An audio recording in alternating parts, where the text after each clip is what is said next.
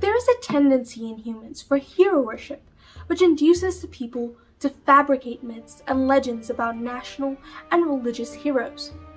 This phenomenon is evident in the story of Alexander the Great. While Alexander was a brilliant military leader, his legend often overlooks the brutal tactics, significant resistance, and logistical challenges he faced. His relentless drive led to the destructions of cities and subjugation of peoples. Stories of his expeditions portray him as a heroic explorer venturing into unknown lands. Yet, these narratives often obscure the harsh realities and violence of his campaigns, particularly in India. This myth-making has also affected how the events related to the Ahlulbayt are recounted.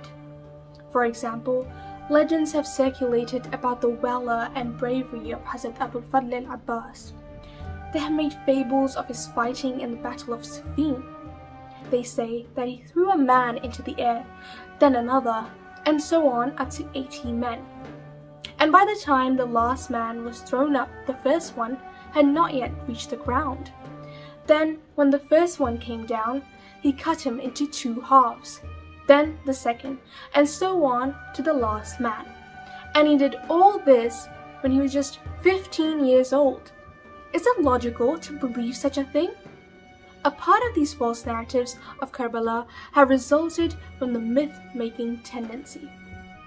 For instance, it is said that the cavalry of the army of Umar ibn Sa'd consisted of 600,000 horsemen and 20 million infantrymen, and this army consisted of men from Syria and Kufa. Now, Kufa was a very young city at that time, and could not have had more than 100,000 people. So the majority of the army came from Syria. The notion that such a large number of soldiers could have made the journey from Syria in such a short time and could have been assembled on that day, and that Hussain ibn Ali should have killed 300,000 of them, is not at all reasonable. It is wrong to make legends and myths out of ordinary individuals like Alexander, but in respect of individuals who are guides of mankind and whose words, deeds, stands, and uprisings serve as a model and authority, it becomes even more important and imperative to sustain their original personality and character. Because creating these false stories and mythologizing these figures can lead people astray and can make outsiders who aren't familiar with them question the Ahlulbayt and their character. Another factor is that the focus on making people cry for Imam Hussain has often overshadowed the deeper purpose of reflecting on and understanding his message of justice and sacrifice. This emotional response, while very significant, can sometimes detract from the broader lessons and principles that Imam Hussein's life and his martyrdom were meant to convey. The leaders of our faith, from the time of the noble messenger and the pure Imams, have commanded in clear terms that the memory of Hussain ibn Ali must be kept alive, and that his martyrdom and his ordeals should be commemorated every year. Why? What is the reason underlying this Islamic command? It is because they wanted Imam Hussein's ideology to be kept alive. They wanted Imam Hussain to reappear every year with those sweet, sublime, and heroic summons of his, and declare, "Death is better than a life saddled with indignity. Unto me, death is nothing but felicity, and life with oppressors is nothing but disgrace." They wanted to sustain the formative school of Imam Hussain so that the rays of the Hussaini spirit may breathe life into this community. Its objective is quite clear. Do not allow the event of Ashura to be consigned to oblivion. Your life, your humanity, and your dignity depend on this event.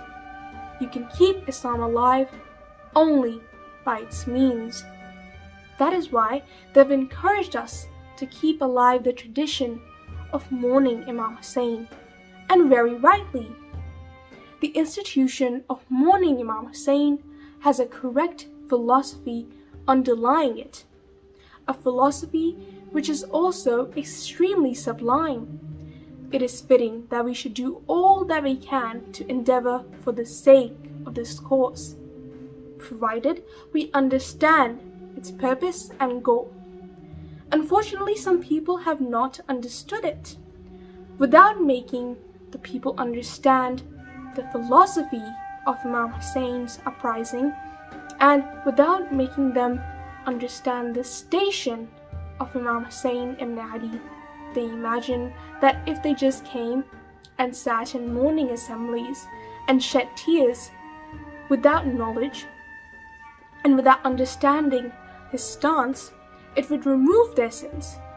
But that is not the case. And creating all these false narratives that are designed to make people cry their eyes out is extremely harmful for the Shia community.